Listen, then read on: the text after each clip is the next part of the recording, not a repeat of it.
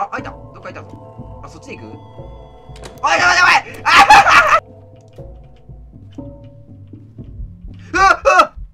なんかめっちゃ買ってんねんけど。そう、めっちゃ買ってるよ。これなんか右と、あ、そう、右にあるんだよね、ストアが。おお、すげえ。ストアが分かりやす。すげえ分かりやすくなってる。何これ。動かす要素なくなっちゃったんだよね、けど。どういうこと？扉の隙間みたいなところ。あ、もうここで全部加減すんや。そうそうそうそう。なんか俺理由、待って、しかもステージがいけへんくなってる。とりあえずこれでいくか。よし、アマチュアね。一番難易度低いところ。シェあ、なんかめっちゃ俺しかいなくね。あ、いた。これどうする？ 3 つだよね、確か持てんの。そうや。何持つかっていう話よね。あ、そうや。ライトどれや？これか？今持ってる。あ、これか。2個温度計とライトかな、俺。あ、もう1個持てるよ、多分。何どうしよう。これでいいか。なんでもいいな。うん。てか少ねえな。これでいい。懐かしいこれ。これ懐かしい。あげまーす。はい、行ってきまーす。行ってきまーす。まず何やったっけな。寒いとこ探したらいいんか。あ、これあれが B でトランシーバー。あ、そうや、B や。懐かしい。B やったっけ？ B か。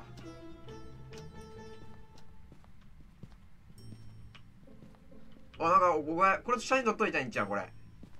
どれこれ骸骨。あ、そう。写真持ってくわ、ちょっと。近いこうかな。温度が低いところに確かお化けがいるってことやったから、温度が低いとこ探せばいいんだな、まずは。ここもないと思うんだよな。あ、低い、ちょっと低いぞ、ここ。あ、ちょっと低い。他よりはちょっと低い。5度、6度ぐらいやな。氷点下になってないんだよ。てか、ブレーカー開けたらいいんじゃん、これ。あ、これブレーカーやったっけ？あ、低いぞ。地下結構低い。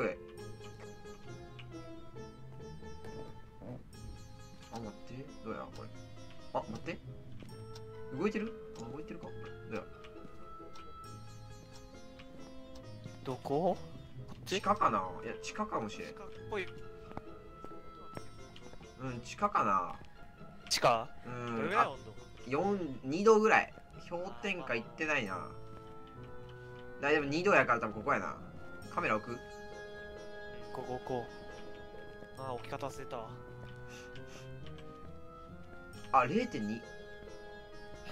氷点下いかへんな。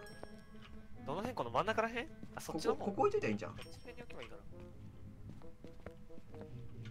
な。あ、マイナスいってるわ。いった。氷点下ですね。どうやったっけ？あれ？あ、こうか。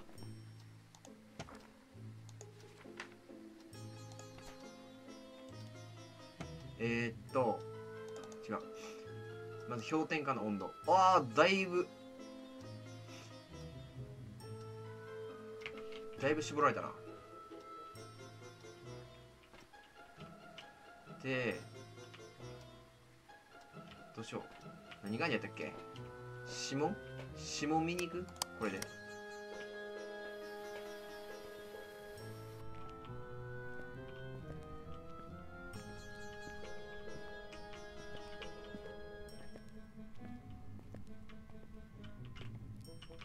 めちゃくちゃ氷点下。指紋なさそうやな。ジン、レブナント、シェード、デーモン、幽霊、鬼、ハント、オンレイ、ツインズ、ミミック、モーロイとデオヘン、セイキ。なんやこいつら。ゴーストライティング、指紋、ゴーストオブ。あ、ゴーストオブ見るか。あれ、てたよ。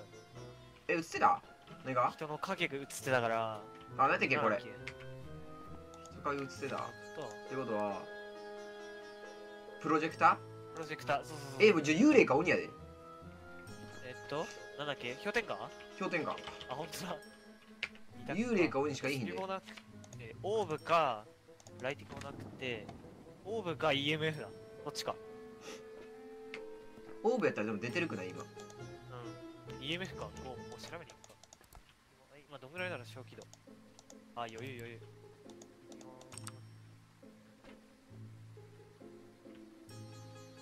どっちや？今この緑色のプロジェクターに映ったっていうことはプロジェクターが入ってプロジェクターありで氷点下もマイナス10だったから対 4K 幽霊か鬼で幽霊と鬼のあれは幽霊は復讐や裏の目の未練を残し現世をさまよい続けるゴースト他のゴーストと比べ小気度による大きな影響を与えるゴーストの死亡現場でスマッジスティックを使用スマッジスティックとはこれゴーストオーブが出たらカメラにオーブが出たら幽霊だよ鬼は襲いかかってくる前に対象をもてあそぶことを好むゴースト実体化していることが多く自身が死亡した場所周囲を縄張りすることが多い人に近づくとより活発化し実体化している間は小気度により大きな影響を与える半途中に実体化している時間が長いこれがレベル5かでもオーブなさそうなんやなってことは鬼なんかなおー動いた今見えた今走ってたな、なんか人影みたいな。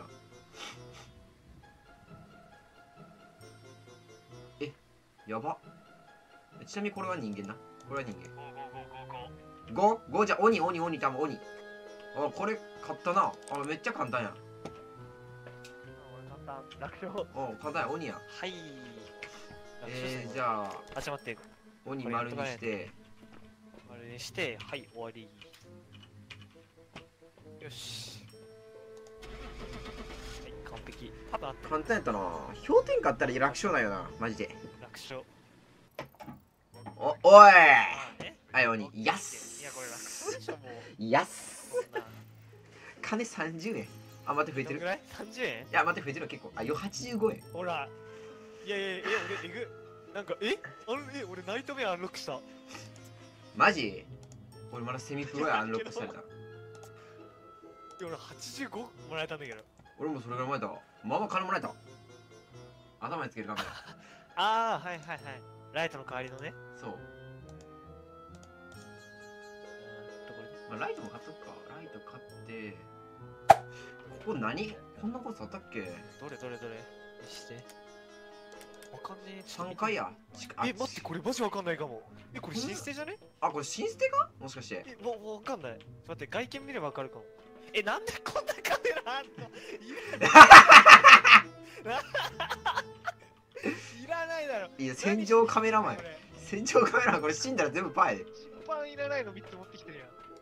これちゃんと俺のヘッド高いし。ヘッドカメラちゃんとそう。あ、ちゃんとヘッドカメラがほら。お、すげえ。見れるじゃん。しかもライトもついてるでしょ。あ、ライトついてないの？ついてない。これ多分。ついてるよね。いや、ついてない。神やん。ついてるこれ。ついてない。多分ね、頭、ほら、右肩乗ってんもん。あ、じゃあこれいらんよ。じゃあライトもいらんよ、これ。いや、じゃあ無駄や、これ。おー、じゃあ俺がライト持ってくわ。氷点下と、これとかもさ、もう。一人一個持ってくれるよ、これ。いらない、これ全部。3つも。カメラクソー。しかもそのカメラ多分俺2個ぐらい買ったから、俺これどっちもパーやで。俺死んだら。ああ。カメラ。確かに死ななきゃ。何ここか。あ、ここか。ちょっと覚えてる。で俺ライトねえや。これライトねえや。俺これ取ってくる。ある？偽物それ。いや、全く何も見えへんもんだって俺。取ってくる。取ってんだけど。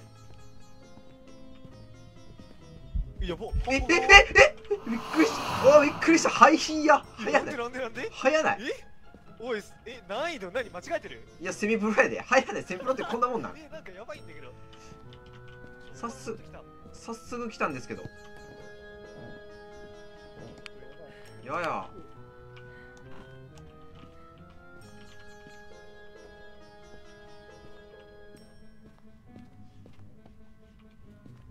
あ、ここかな。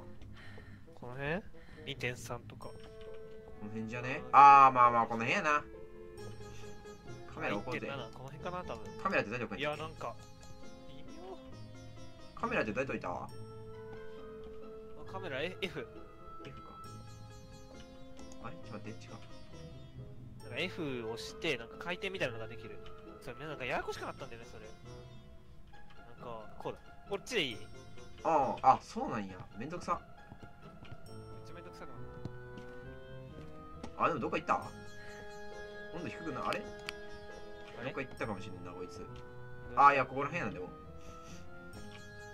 ちょっと、あ、1.3。え、近じゃん？あ、地下 0.4。え？地下か。地下にも置いとくか、カメラ。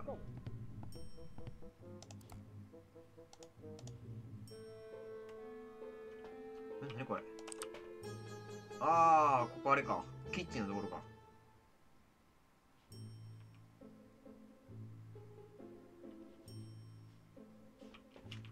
カメラ1個地下置いとく？もうカメラ持ってこう、全部。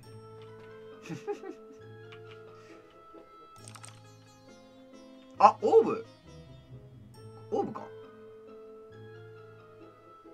オーブや、これ。ほこりか？いや、わからんねんって。オーブって、雪かもしれん。雪かもしれんし、オーブかもしれんし、ほこりかもしれん。わかんね。オーブかもしれん。映ってた？なんかほこりかもしれん。でもあー、微妙やな。なんだ雪かもしれん。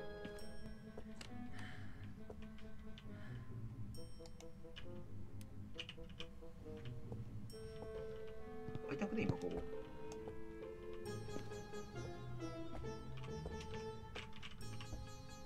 こ。あ、いた。プロジェクターに映った。ああ、いた。今いたわ、通ってた。プロジェクター映ったな。映った、見てたわ。じゃあプロジェクターに映ったんで、プロジェクターはあれだけど、一旦プロジェクター。まあ、これじゃまだ全然と。どれだっけ？あった。めっちゃ映ってるやんこいつ。めっちゃはしゃいでるやん。超活発。大好きマジでこれ。これオーブじゃない？このこの右のところに、ね、これオーブやんな多分。なんかややこしくないこれ？これ。これオーブよな。本当これ？いやオーブじゃないこれは。奥のなんかビリビリみたいなのもあるしさ。なんなんこれ？オーブやろこれは。オーブがな、これ多分これ右のやつね。うん、これオーブ。いや多分オーブやと思う。いやね、これ右からファーンって。一旦オーブ。だとしたらどうなるんだろう。オーブだとしたら、まあまあいらない。だいぶ絞れるけど、全部どれかやんないと特定できない。ゴーストライティングでどこに落ちたっけ？ライティングはそこ真ん中だね。ちょっと行ってくるか。いいよ。こいつ。ああ、いらない。指紋とかどう？やってる？ああ、指紋ある。指紋やったとしたら、ああ、一発バンシーになる。オッケー、行ってくる。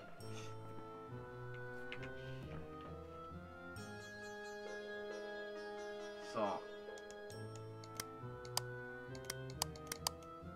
まだ結構絞れてはいい日んだよな。結構幅広いんだよな。プロジェクターゴーストオーブ。あ、でもさ、バンシー、幽霊、妖怪、来週、せいってなんやねん。せいってなんなんせいって。めっちゃはしゃいでるやんけ、こいつ。めちゃくちゃこの幽霊はしゃぐやん。クソテンション高いでしょやん。おい。出しっぱやん、こいつ。今さ、蛇口開けられてないけどさ、もしかして指紋ついてるかな？もう遅いかな？見てみるわ。そこのトイレのこっち？入り口の蛇口、そこ。あ、そこやってんけど、ないか。これ違うよね。ああ、ないわ。ないね。じゃあ、これ、あれだ、ブレーカー、また付け直さ、ちょっと。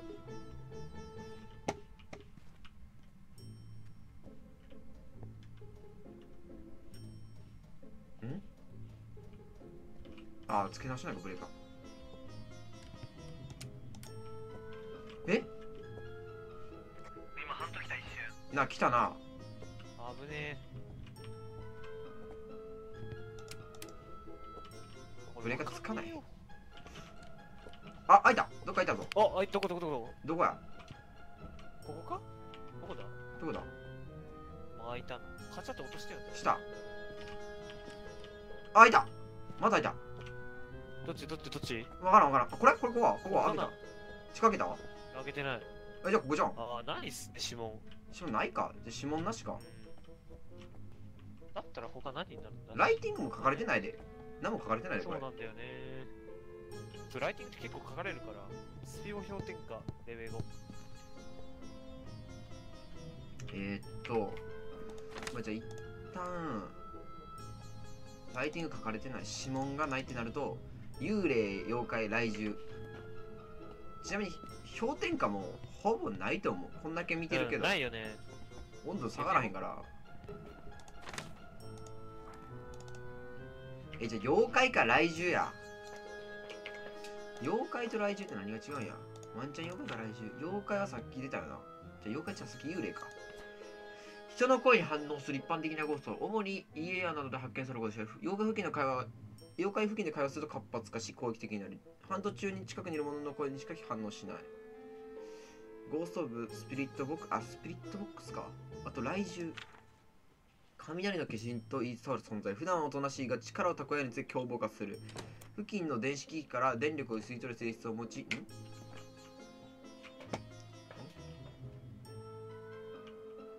なんか足腰悪くない？そんなことないか。ハント中ですか？ハント？あ、これ。聞こえ、これ、妨害食らってるくない？これ、雷獣じゃね？お前てか、あれやばいぞ。あ、正気でやばいわ。あれこれちょっと妨害食らってんな、これ多分。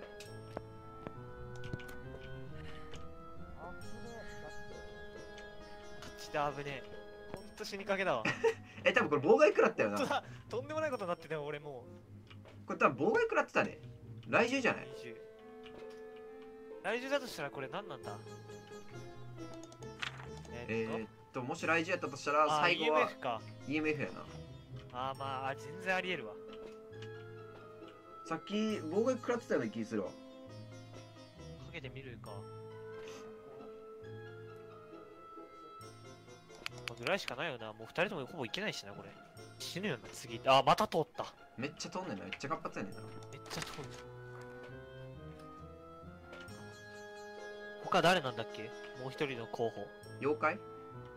妖怪は何なんこれ。妖怪は人の声に反応、いや全然ありえるわ。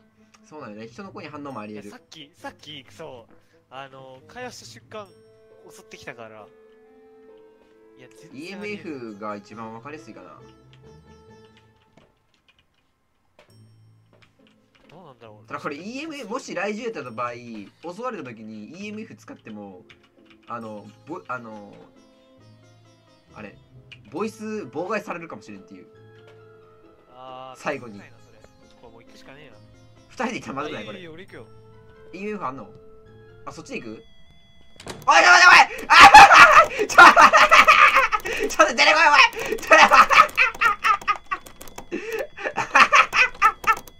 そんなことある？あいつ死んだやろ。あれ死んでない？大丈夫か？あれ死んだか？あれもしもし大丈夫か？あれ死んでない？隠れたか？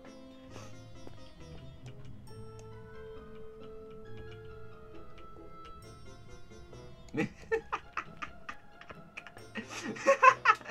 死んでるしあいつ目の前。これどっちやろ？でも4しか反応せへんかったよな。どうやったっけ？雷獣やと5やろ。いやこれ雷獣臭いけど、いやどうだろう。でも4やねんな、反応したんが。襲われた時に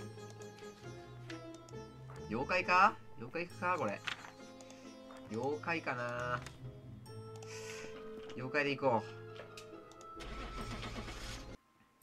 う。おお妖怪や。よかった。よかった。危ねえ。お前最後よくね俺死んだわ。お前最後クソおもろかったマジで行ってくるわっつって俺も人の命が一つ犠牲になったんだよこれで。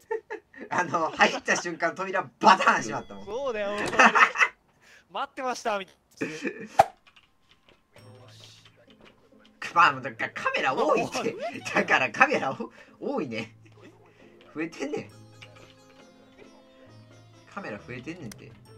なんでこのお笑いやんのこれ。次限界だからねこれ。もうさすがに4つ5個次何個まで持ってけんのか忘れた。確か6個や。カメラ6個か。じゃあ6個までやるのかこれ。で死んだら全部パーな。あ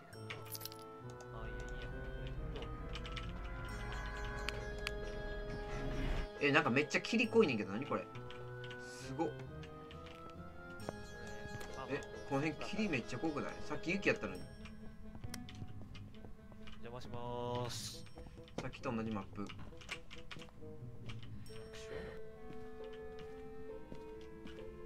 広いな2階これ。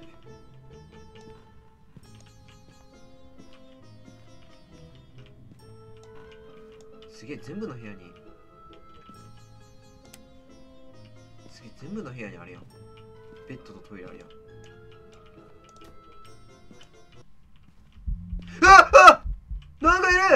なんかいるで。ちょっと2階になんかいるんですけどいるんですけど2階いるんですけど。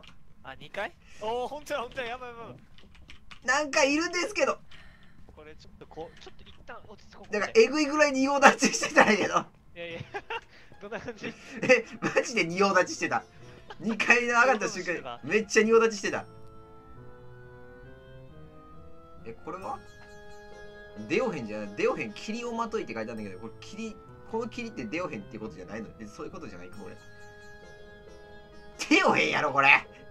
これ絶対デオヘンやろこれ。なんでだってこれデオヘンのやつ見てこれ説明。どれ霧をまとい現れるゴーストは長年のゴーストハンターたちを追跡を回避してきた。姿を隠して相手を探知でき、獲物を周知に追いかけ回し、衰弱させるって狩りの手段を言える。生命反応を探知する能力を持つ。回避することは可能だが隠れてやり過ごすことは不可能。実体化するために極めて多くの霊力を必要とし、対象を接近した際に移動速度が著しく遅くなる。くっそ遅かったんやあいつ。あいつ仁王立ちじゃなくてめちゃくちゃ頑張って歩いとったんやあれ多分。クソほど分かりやすいやん。デオヘンやろこれ。だって木まとってんもんこれ。さっき雪やったもんこのマップ。あ、じゃあワンチャンライティなんかさ簡単なの行ってみようぜ一回。オッケー。てかゴーストの撮影いけるんじゃねこれ。キャンドルもいけるっしょこれ。撮影キャンドル。いやコードやな。まあいけてみっか。だとしたら一点狙いで行くならライティングか。ライティング指紋いらねえじゃん。どこや。どっちこの奥。あ、ここにいたのに。カチャって落としたよ今。どこ。俺電気ないから分からん。急に来るからね。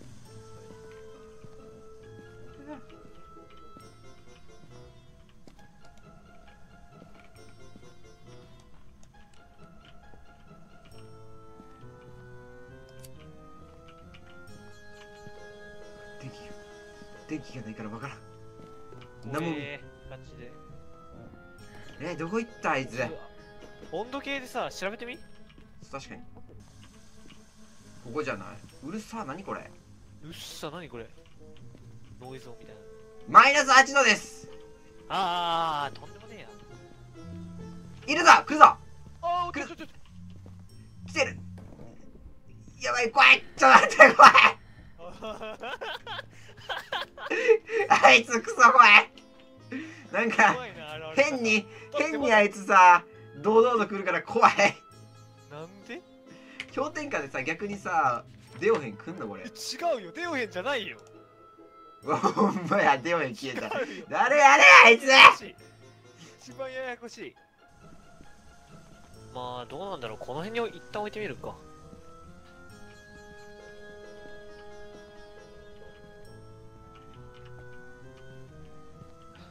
温下がったとこじゃね？ここやね。氷点下のとこどこだった？ここ？ここ。息が白いから多分ここ。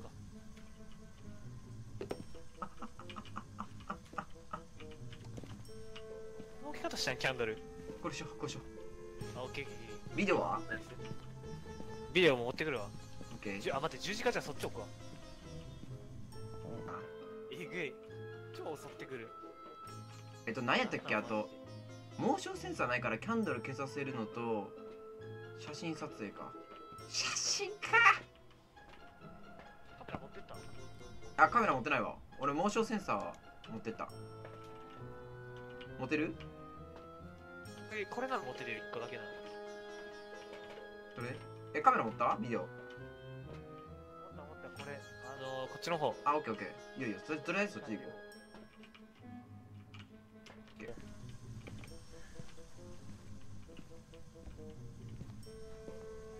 あ、おらん？あ、おるわ。全然おるわ。全然おる。めっちゃおる。モーションセンサー映ったわ。モーションセンサー映った。映った。映った。あれだけしてるわ。証拠でモーション氷点下プロジェクターか。プロジェクターつって幽霊か。また鬼やろこれは。鬼だろこれは。幽霊ってそんな頻繁に襲ってきたっけ？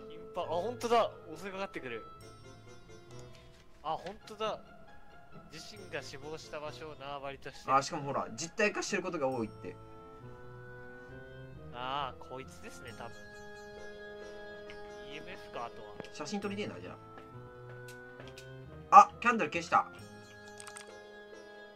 写真撮りに行くには、どうしよう。じゃあ、こいついらねえや。カメラ。あとなんかあったかな。指紋映ったかったら意味ないしな。モーションセンターないから、もうあとゴーストキャンドル消さしてから写真を撮影したいでか。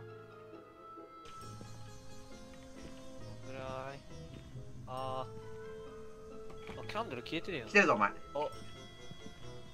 ベル2。レベル2か。レベル2やったらまだやな。全然やな。キャンドルは消えてる。撮りたい。写真を撮りたい。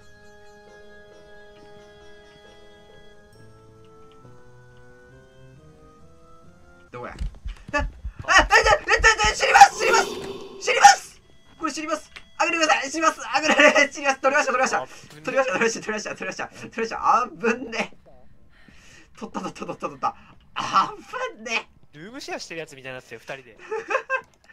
危なすぎマジで。部屋でなんか始まるかなって思ったけど。ほら、がっつり撮ってるよ、俺。ほら、ここ。ほら、撮った。ここ。これ反映されるのかな、俺のとこにも。あ、見えてへん、もしかして。ほんとだ。おっさんやん。おっさんやった。これは幽霊ですね。はい。幽霊じゃないわ、鬼か。あ、オッケー。しゃさすがに当たっててほしい。さすがにこんな苦労したんだし。